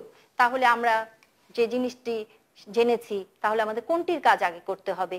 অবশ্যই গুণের কাজ আগে করতে হবে। তাহলে এই বাক্যটিকে আমরা এভাবেও লিখতে পারি। দেখো তোমাদের বইয়ে কিন্তু এভাবেও দেওয়া আছে। তাহলে 25 কে যদি আমরা 2 দিয়ে গুণ করি তাহলে কত হবে? 50 যোগ 60 কে যদি 3 দিয়ে গুণ করি তাহলে কত হবে? 180। তোমরা বুঝতে পেরেছো তো কেন আমরা এই গুণটি আগে করেছি? কারণ আমরা জেনেছি যোগ বিয়োগের আগে গুণ ভাগের কাজ করতে হয়, তাই এ দুটো গুণ করে আমি এখানে লিখেছি, আবার এই যোগ চিহ্ন দিয়ে আবার এই কাজটি করে এখানে লিখেছি। এখন আমরা এই দুটি যোগ করে দেব, আমাদের গুণের কাজ শেষ। তাহলে আমরা বাঁধাকপির দাম এবং কুমড়োর দাম চলো যোগ করে ফেলি। দেখো এই এককে 0, এই এককে 0, তাহলে 0 0 যোগ করলে কত হবে? এককের জায়গায় আমি 0 লিখলাম। তারপরে দেখো দশকে আছে 8, এইখানে দশকে আছে 5। 8 দশক আর 5 দশক কত হয়? ঠিক ধরেছো, 13 দশক। সেই 13 দশকে এখানে দশকের ঘরে 3 লিখলাম। আর আমার হাতে আছে কত? 100। সেই 100 আর এই 100 যোগ করলে কত হবে? 200। তাহলে দেখো আমাদের 2টি বাঁধাকপি এবং 3টি কুমড়োর দাম হচ্ছে 230 টাকা। চলো আমাদের গণিত বইয়ের 61 পৃষ্ঠায় 4 অনুশীলনীর যে গাণিতিক সমস্যাগুলো আছে সেগুলো একটু সমাধান করে আসি। এখানে যে যোগ এবং গুণ আছে, কোনটির কাজ আগে করব আমরা? হ্যাঁ ঠিক বলেছো, আমরা আগেই জেনেছি যোগ বিয়োগের আগে আমরা গুণ ভাগের কাজ করব। তাহলে আমাদের এই বাক্যে কি আছে? গুণ আছে। তাহলে যোগের আগে কিন্তু আমরা গুণটা করব। তাহলে এইটুকুর কাজ আমরা কিন্তু প্রথম লাইনে করব। দেখো 6 যোগ 5 12 কত? 5 12 60। তাহলে আমরা লিখলাম 60। তাহলে দেখো এখানে 6 যোগ 60, তাহলে 6 যোগ 60 কত হয়? 66। তাহলে আমাদের এই সমস্যাটির কিন্তু আমরা সমাধান করে ফেলেছি। চলো এবার 2 নম্বরটাতে যাই। শিক্ষার্থী বন্ধুরা তাহলে আমরা এই গাণিতিক বাক্যটির দিকে একটু লক্ষ্য করি। এখানে দেখো কি কি প্রক্রিয়া আছে, একটি আছে বিয়োগ আর আছে কি? ভাগ। তাহলে বলো তো কোনটির কাজ আমরা আগে করব? বিয়োগের কাজ? না, আমরা কিন্তু আগেই জেনেছি যে আমরা গুণ বা ভাগ থাকলে সেটির কাজ আগে করব। তাহলে আমরা কিন্তু এই অংশটি আগে করব। চলো আমরা সমস্যাটির সমাধান করি। 300 বিয়োগ, এখানে দেখো 150 ভাগ 50। আমরা কিন্তু সহজ পদ্ধতিতে ভাগ করা শিখেছি। দেখো ভাজ্যতেও আমার এককের স্থানে 0 আছে এবং ভাজকেও এককের স্থানে 0 আছে। আমি ভাজ্য এবং ভাজকের একক স্থান থেকে যদি 0টা বাদ দিই তাহলে কত হবে? ভাজ্য হবে আমার 15 এবং ভাজক হবে 5। 15কে 5 দিয়ে ভাগ করলে উত্তর কত হবে? 3। তাহলে এখানে 150কেও যদি আমি 50 দিয়ে ভাগ দেই তাহলে আমার ভাগফল হবে কিন্তু 3। তাহলে 300 বিয়োগ 3, 300 থেকে আমি যদি 3 বাদ দেই তাহলে আমার কত হবে? 297। তাহলে আমাদের কিন্তু 2 নম্বর সমস্যাটির সমাধান আমরা করে ফেলেছি। এবার চলো আমরা 3 নম্বর গাণিতিক সমস্যাটি লক্ষ্য করি। তাহলে আমরা 25 গুণ 4 এই কাজটি কিন্তু আগে করব। তাহলে চলো আমরা সমস্যাটির সমাধান করি। 200 বিয়োগ, এখন আমরা গুণ করে লিখি। 4 আর 5 গুণ করলে কত হয়? 4 5 20, 20 শূন্য লিখছি, হাতে কত আছে আমার? 2। তাহলে 4 2 কত হবে? 8, 8 আর 2 10, তাহলে কত হলো? 4 25 100। তাহলে 200 থেকে আমরা 100 বাদ দিলে আমাদের কত থাকবে? ঠিক বলেছো, 100। আমাদের কিন্তু 3টি সমস্যার সমাধান আমরা করে ফেলেছি। আর একটি আছে, চলো এটাও আমরা করে ফেলি। এখানে আছে যোগ এবং ভাগ। আমরা অবশ্যই ভাগের কাজ আগে করব। তাহলে এইটুকের কাজ আমি কিন্তু প্রথমে করব। তাহলে দেখো 60 যোগ 30কে 6 দিয়ে ভাগ করলে কত হবে? হ্যাঁ ঠিক বলেছো, 5। তাহলে 60 আর 5 কত হচ্ছে? 65। আমরা কিন্তু আমাদের 61 পৃষ্ঠার যে গাণিতিক সমস্যাগুলো আছে সবগুলো কিন্তু সমাধান করে ফেলেছি। শিক্ষার্থী বন্ধুরা, তাহলে আজকে আমরা কি জানলাম? কিভাবে বন্ধনী ব্যবহার করে গাণিতিক বাক্য লিখতে হয় এবং কিভাবে তার সমস্যার সমাধান করতে হয়। এবং যে জিনিসগুলো আমাদের মনে রাখতে হবে সেটা অবশ্যই তোমাদের মনে আছে, যে একটি গাণিতিক বাক্য আমরা সমাধান করার সময় বাঁ দিক থেকে ডান দিকে যাব। আর একটা কি মনে রাখতে হবে? যদি যোগ বিয়োগ অথবা গুণ ভাগ থাকে তাহলে অবশ্যই গুণ বা ভাগের কাজ আমরা আগে করব, তাই না? এবং বন্ধনী যদি থাকে তাহলে বন্ধনীর ভিতরে যদি গুণ বিয়োগ যোগ ভাগ থাকে তাহলে ঠিক একই নিয়মে গুণ এবং ভাগের কাজ আগে করব। তাহলে আমরা কিন্তু এইভাবে এই কাজগুলো করতে পারবো। তাহলে চলো আমরা একটু বাড়ির কাজ নিয়ে নেই। পারবে না তোমরা? নিশ্চয়ই পারবে। তাহলে আমি কিন্তু তোমাদের নতুন 4টে অঙ্ক বানিয়ে দেব। তোমরা কিন্তু অবশ্যই খাতার মধ্যে অঙ্কগুলো তুলে নেবে এবং সেগুলো সমাধান করবে। চলো আমরা বাড়ির কাজ নিয়ে নেই। কি করতে হবে দেখো, 1 নম্বরে 10 যোগ 12 গুণ 5। আমরা কিন্তু জেনেছি কোনটির কাজ আগে করতে হবে, সেইভাবে কিন্তু সমস্যাগুলোর সমাধান করবে। 2 নম্বরটি লিখে নাও, 75 যোগ 30 ভাগ 6। 3 নম্বরটা দেখো, 200 বিয়োগ 50 গুণ 2। লিখছো তো খাতায় সবাই? 4 নম্বর দেখো, 150 বিয়োগ 100 ভাগ 25। এগুলো কিন্তু তোমাদের বইয়ে নেই, খাতায় কিন্তু তুলে নিতে হবে। ঠিক মতো তুলে নাও।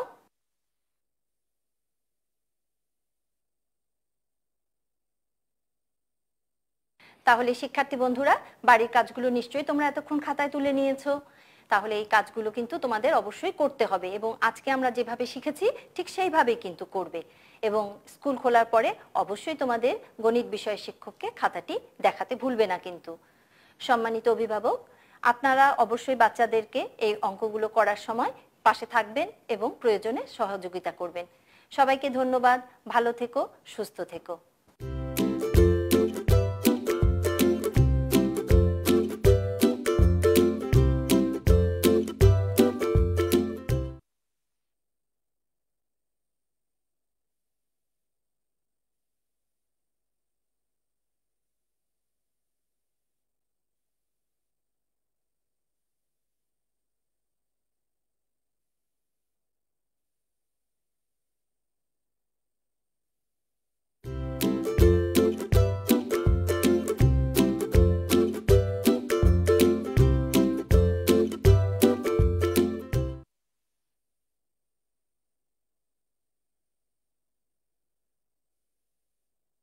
প্রিয় শিক্ষার্থী বন্ধুরা, তোমাদের শুভেচ্ছা। আশা করি তোমরা সবাই ভালো আছো।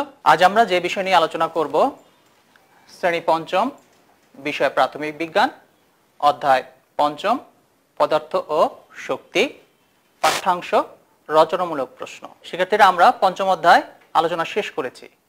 আজ আমরা এই রচনামূলক প্রশ্নের মাধ্যমে এই অধ্যায়টা আবার পুনর্ভাবে আলোচনা করব। তো চলো আমরা রচনামূলক প্রশ্নে চলে যাই। প্রশ্ন 1, যখন টিভি চালানো হয় তখন শক্তির কি কি রূপান্তর ঘটে? চলো আমরা উত্তরটা খুঁজে বের করি আমাদের পাঠ্য বই থেকে। তোমরা তোমাদের বিজ্ঞান বইয়ের 33 পৃষ্ঠা খুলো। দেখো এখানে আমরা কি পাচ্ছি, পড়ো। শক্তি এক রূপ থেকে অন্য রূপে পরিবর্তিত হতে পারে। শক্তি রূপের এই পরিবর্তনই হলো শক্তির রূপান্তর। সূর্য থেকে পাওয়া শক্তি সৌরশক্তি নামে পরিচিত। সৌরশক্তিকে আমরা প্রত্যক্ষভাবে আলো ও তাপ হিসেবে পাই। এটি আবার বিভিন্ন শক্তিতে রূপান্তরিত হতে পারে। যখন উদ্ভিদ খাদ্য তৈরি করে তখন সৌরশক্তি রাসায়নিক শক্তিতে রূপান্তরিত হয়। প্রাণী যখন খাদ্য হিসেবে এই উদ্ভিদ গ্রহণ করে তখন এই রাসায়নিক শক্তি তাপ ও যান্ত্রিক শক্তিতে রূপান্তরিত হয়। সৌর প্যানেল সৌরশক্তিকে বিদ্যুৎ শক্তিতে রূপান্তরিত করে। যখন আমরা টেলিভিশন চালাই তখন এই বিদ্যুৎ শক্তি আলোক, তাপ ও শব্দ শক্তিতে রূপান্তরিত হয়। তাহলে আমাদের প্রথম প্রশ্নটা ছিল, যখন টিভি চালানো হয় তখন শক্তির কি কি রূপান্তর ঘটে? প্রথমে আমাদের শক্তি ছিল বিদ্যুৎ শক্তি। সেই বিদ্যুৎ শক্তিটা আলোক, তাপ ও শব্দ শক্তিতে রূপান্তরিত হয়। তাহলে আমরা উত্তরটা খুঁজে পেয়েছি। সবাই বুঝেছো তো? তাহলে আমরা এখন চলো দ্বিতীয় প্রশ্নে চলে যাই। প্রশ্ন 2, ঠান্ডা পানির গ্লাস হাত দিয়ে ধরে রাখলে হাত ঠান্ডা হয়ে যায়। তোমার বন্ধু মনে করে গ্লাসের ঠান্ডা হাতে চলে যাওয়ার কারণে হাত ঠান্ডা হয়ে যায়। তার এই ধারণাটা কি সঠিক? ব্যাখ্যা করো। তাহলে চলো আমরা এই প্রশ্নের উত্তরটি খুঁজে বের করি। শক্তি বিভিন্ন উপায় থেকে এক স্থান থেকে অন্য স্থানে সঞ্চালিত হয়। তাপ সঞ্চালন। উচ্চ তাপমাত্রার স্থান থেকে নিম্ন তাপমাত্রার স্থানে তাপের প্রবাহই হলো তাপ সঞ্চালন। তাপ পরিবহন, পরিচলন ও বিকিরণ এই 3 উপায়ে সঞ্চালিত হয়। বুঝতে পেরেছো তো বন্ধুরা? উচ্চ তাপমাত্রা থেকে যখন নিম্ন তাপমাত্রায় বায়ুটা প্রবাহিত হবে তখন তাপ সঞ্চালিত হবে। এই সঞ্চালনটা 3 ভাবে হতে পারে, পরিবহন, পরিচলন এবং বিকিরণের মাধ্যমে। তো চলো আমরা পরিবহনটাকে একটু দেখে নিই। পরিবহন, কঠিন পদার্থের মধ্য দিয়ে তাপ পরিবহন পদ্ধতিতে সঞ্চালিত হয়। আমরা জানি পদার্থ 3 প্রকার, কঠিন, তরল এবং বায়বীয়। সেই কঠিন পদার্থ মধ্য দিয়ে যখন তাপ সঞ্চালিত হয় তখন পরিবহন পদ্ধতির মাধ্যমে সঞ্চালিত হয়। আমরা যদি গরম পানির পাত্রে একটি ধাতব চামচের অগ্রভাগ ডুবাই তবে খুব দ্রুতই চামচটির হাতল গরম হয়ে ওঠে। এর কারণ গরম পানির তাপ চামচের মধ্য দিয়ে সঞ্চালিত হয়ে চামচের গরম অংশ থেকে ঠান্ডা অংশে ছড়িয়ে পড়ে। এই যে আমরা দেখলাম যেটা গরম ছিল আর যেটা ঠান্ডা ছিল, গরম থেকে ঠান্ডায় চলে গেল। চায়ের কাপে দেখো, এই চায়ের কাপটা গরম ছিল, গরম চা। আমরা যখন ঠান্ডা চামচটা চায়ের ভিতরে ডুবালাম তখন এই চামচটা আস্তে আস্তে দেখো অগ্রভাগের দিকে যাচ্ছে, কারণ অগ্রভাগ ঠান্ডা। এই গরমটা আস্তে আস্তে অগ্রভাগের দিকে চলে যাচ্ছে। যখন আমরা গরম বস্তুতে হাত দিই তখন কি হয়, ওই গরম বস্তু থেকে আমাদের হাতে সেই বস্তুর গরমটা আমাদের হাতে চলে আসে বলে আমরা গরম অনুভব করি। আমরা যখন ভাত খাই তখন কি ঘটে বন্ধুরা? গরম ভাত আমরা কিন্তু মাঝে হাত দেই না। কেন? আমাদের হাতের তাপমাত্রা থেকে ভাতের গরমটা অনেক বেশি। আমরা কি করি? পাশ থেকে আস্তে আস্তে খাই। তাতে আমরা বলতে পারি উচ্চ তাপমাত্রা থেকে তাপ নিম্ন তাপমাত্রায় ধাবিত হয়। তাহলে আমরা আসো প্রশ্নের উত্তরটা খুঁজে বের করি। তো বন্ধুরা দেখো, তোমার বন্ধু কি বলেছিল? গ্লাসের ঠান্ডা হাতে চলে যাওয়ার কারণে হাত ঠান্ডা হয়ে যায়। আসলে কি তাই ঘটেছিল? আসলে তা ঘটেনি। আমাদের হাতের গরমটা ওই ঠান্ডা গ্লাসে যাওয়ার কারণেই আমরা ঠান্ডাটা অনুভব করলাম। তাহলে কি হলো? আমার বন্ধু যেটা বলেছে আসলে সেটা সঠিক নয়। বুঝতে পেরেছো তো বন্ধুরা? চলো আমরা তৃতীয় প্রশ্নে যাই। যখন পাতিলে ভাত রান্না করা হয় তখন তাপ কিভাবে সঞ্চালিত হয়? তো চলো আমরা এই প্রশ্নের উত্তরটা খুঁজে বের করি। পরিচলন, তরল ও বায়বীয় পদার্থের মধ্য দিয়ে তাপ পরিচলন পদ্ধতিতে সঞ্চালিত হয়। যখন আমরা কোনো পানির পাত্রকে চুলায় গরম করি তখন এর নিচের অংশের পানি প্রথমে গরম হয়ে উপরে উঠে আসে, আর পাত্রের উপরের অংশের পানির তাপমাত্রা কম থাকায় তা নিচে নেমে আসে, যা আবার গরম হয়ে উপরের দিকে উঠে আসে। এভাবে তাপ পাত্রের পানির সর্বত্র ছড়িয়ে পড়ে। তাহলে তোমরা বুঝতে পেরেছো তো? আমরা যখন পানি গরম করতে যাই তখন আসলে কি ঘটে? আমরা যখন চুলায় পাত্র রাখি, পানি রাখি, চুলার আগুনে পাত্রের নিচের পানিগুলো গরম হয়ে উপরের দিকে ওঠে আর উপরের পানি ঠান্ডা পানি নিচের দিকে নেমে আবার যখন গরম হয় সেগুলো আবার উপর দিকে ওঠে। এভাবে উপর নিচ করতে করতে পাতিলের পুরো পানি কি হয়ে যায়, গরম হয়ে যায়। আর এভাবে যদি আমরা এই পাত্রে চাল দিই তাহলে কি হয়, এভাবেই আমাদের ভাত রান্না হয়ে যায়। তাপ সঞ্চালনের এই পদ্ধতিকে আমরা পরিচলন বলে থাকি। তাহলে চলো আমরা আবার প্রশ্নে চলে যাই। যখন পাতিলে ভাত রান্না করা হয় তখন তাপ কিভাবে সঞ্চালিত হয়? যখন পাতিলে ভাত রান্না করা হয় তখন পরিচলন পদ্ধতিতে তাপ সঞ্চালিত হয়। আমরা তো এখন দেখেছি পরিচলন কি, বুঝতে পেরেছো তো সবাই? আচ্ছা, যখন ভাত রান্না করার জন্য পাতিল চুলায় দেওয়া হয় তখন প্রথমে নিচের অংশ গরম হয়ে উপরে উঠে আসে, আর পাত্রের উপরের অংশের তাপমাত্রা কম থাকায় তা নিচে নেমে আসে, যা আবার গরম হয়ে উপরে উঠে আসে। এভাবে তাপ পাত্রের সর্বত্র ছড়িয়ে পড়ে। বুঝতে পেরেছো তো? আচ্ছা, তাহলে চলো আমরা আমাদের আজকের চতুর্থ প্রশ্নে চলে যাই। আমাদের স্লাইডে চতুর্থ প্রশ্ন দেখা যাচ্ছে। দেখো, বাড়ির আশেপাশে বৃক্ষ রোপণ করে কিভাবে শক্তি সংরক্ষণ করা যায়? আচ্ছা, তোমরা তো গাছ দেখেছো না? তোমাদের বাড়ির আশেপাশে গাছ আছে না? গাছ আমাদের কি দেয়? গাছ আমাদের অক্সিজেন দেয়। আর কি দেয়? আর দেয় ছায়া। আমাদের গ্রাম বাড়িতে দেখবে গ্রামের ঘরের চারপাশে গাছ আছে। তাতে কি হয়, আমরা শহরে যেরকম ফ্যান ব্যবহার করি তারা কিন্তু অত ফ্যান ব্যবহার করে না। কেন? এই গাছ আমাদের ছায়া দেয়। ছায়া দেওয়ার কারণে ঘরটা শীতল থাকে। তাহলে আমাদের কি হয়, আমাদের বিদ্যুৎ শক্তি অপচয় রোধ করতে পারি আমরা। এভাবে আমরা শক্তি অপচয় রোধ করতে পারি এবং এই গাছপালার কাণ্ড থেকে আমরা কি করতে পারি, জ্বালানি সংগ্রহ করতে পারি। তাতে আমরা প্রাকৃতিক গ্যাস সংরক্ষণ করতে পারি। তো চলো আমরা দেখি উত্তরটা খুঁজে পাই কিনা। বাড়ির আশেপাশে বৃক্ষরোপণ করে আমরা শক্তি সংরক্ষণ করতে পারি, কারণ বৃক্ষ আমাদের ছায়া দেয়। এর ফলে আমরা গরম অনুভব করি না এবং আমাদের ঘাম হয় না। সুতরাং আমাদের বিদ্যুৎ চালিত বাতাসের দরকার হয় না, তাই বিদ্যুৎ শক্তি সংরক্ষণ করা হয়। গাছপালাকে জ্বালানি হিসেবে ব্যবহার করে জীবাশ্ম জ্বালানির ব্যবহার কমিয়েও আমরা শক্তি সংরক্ষণ করতে পারি। এক্ষেত্রে কাঠে সঞ্চিত রাসায়নিক শক্তি তাপ শক্তিতে রূপান্তরিত হয়। বৃক্ষ থেকে আমরা প্রধানত দুটি শক্তি সংরক্ষণ করতে পারি, বিদ্যুৎ শক্তি এবং জ্বালানি শক্তি। তোমরা চারটি প্রশ্ন দেখলে, এই প্রশ্নগুলো এবং এর উত্তরগুলো আবার তোমরা বাসায় আবার দেখবে এবং আমি তোমাদের দুটো প্রশ্ন দিচ্ছি, এগুলো খাতায় লিখবে বাড়ির কাজ হিসেবে, এবং যখন তোমাদের স্কুল খুলবে তখন তোমাদের বিজ্ঞান শিক্ষককে এই উত্তরগুলো দেখিয়ে নেবে। বাড়ির কাজ।